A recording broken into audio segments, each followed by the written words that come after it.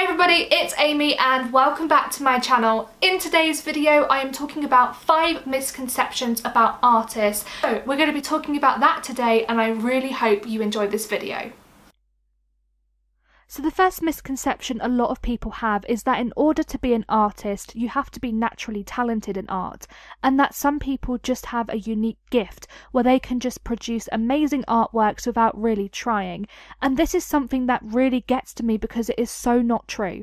So I can understand that for some people, art might come more naturally to them, so they may have always had a real interest in art or be very creative, or maybe they even know a lot of great techniques and how to use certain materials. But I don't think it's fair to say that this is just down to natural talent. I know as an artist just how much time, practice and dedication really goes into practicing and refining your skills, and how hard it is to really produce artwork to a very high standard and to the best of your ability. So I believe that art is something that you really need to work on over time, and you aren't just going to be able to produce amazing artworks overnight. So I do actually believe that anyone can be an artist, and actually there are so many forms of art now. I personally even consider knitting, crochet, card making, sculpture and other things as forms of art, because you are using your creative skills and ability to make something. And I really feel that people who are good at art are good because of their skills and how much they put into their art. So the next misconception that a lot of people have, and I really do hear this all the time, particularly as I didn't go to university, is that you can only be a successful artist if you have a degree or qualifications in art. So of course there are so many benefits and amazing things that can come out of university or studying a course to gain a degree or qualifications in art, and I can really understand why people want to study art and why they feel that gaining qualifications in art is really important. So gaining qualifications or a degree in art can really help open so many doors for you, and there can be a lot of career opportunities for you as an artist who does have a lot of qualifications behind them. But I do also feel that you can become a successful artist through other ways as well.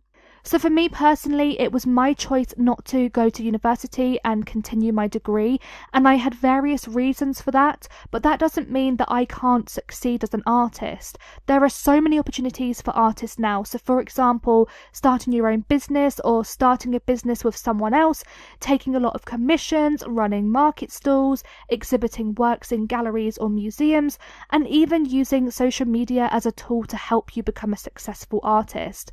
So I really don't think it's fair to say that you can only be a successful artist if you've been to university. There are a lot of really successful artists and people in general who didn't go to university as well. So the next point I'd like to make about misconceptions people have is the idea that there is no money to be made in art. So I often hear a lot of people say you can't earn a good living as an artist, or no one will buy my work, and again this is something that I feel is a big misconception. If you are an artist or you're wanting a career in art, then you absolutely can make and sell art and really make a good living for yourself as an artist. And there are so many ways that you can do that. So I think what people get wrong a lot of the time is that they don't necessarily really think and plan out exactly what type of artwork they want to make and how they want to try and sell their work. There is a lot that goes into making money as an artist, so it's not just about producing a really nice painting and listing it for sale. You do need to be quite productive with trying to market yourself, and that is why business skills are so important. And I just want to tie in the next misconception a lot of people have with the point I'm trying to make, which is a lot of people expect their artwork to sell itself. So when I talk about why it's so important to market yourself and have good business skills, it's because a lot of people really struggle to make money as an artist, and a lot of it is to do with not incorporating business skills. So by business skills, I mean what you need to be doing is really thinking about the ways that you can sell your artwork. So how are you going to stand out? What will make people look at your work and think, wow, I'd really like to buy that, or I'd like to commission that person to do a pet portrait, or whatever it is. Even right down to the way that you present yourself. So if you have an online presence as an artist, maybe you have a Facebook page, think about the ways that you can encourage people to use your services. So for example, post pictures of your work, try and encourage clients to write a review of your services, offer special deals or discounts for clients, and really try and go that extra mile for your clients.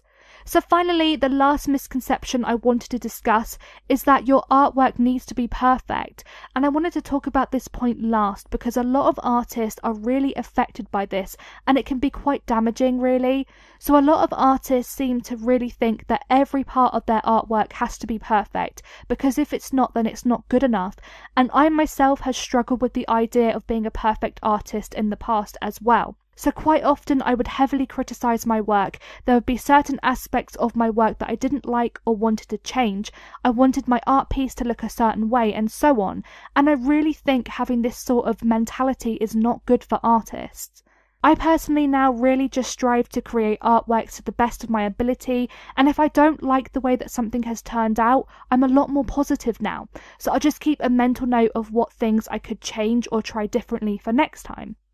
But anyway guys, that is it for today's topic of discussion, and I really hope you liked this one. I know this was a little bit of a different topic today, but a lot of people do have a lot of misconceptions about art that really aren't necessarily true.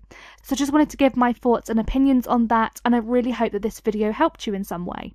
Thank you so much for watching today's video. If you enjoyed this video, then don't forget to subscribe to my channel and hit that notification bell so that you never miss an update from me. I upload art related videos 3 times a week, and I have a list of all of the materials, products and equipment that I use in the description box down below. But anyway, I look forward to seeing you all soon. Bye everyone!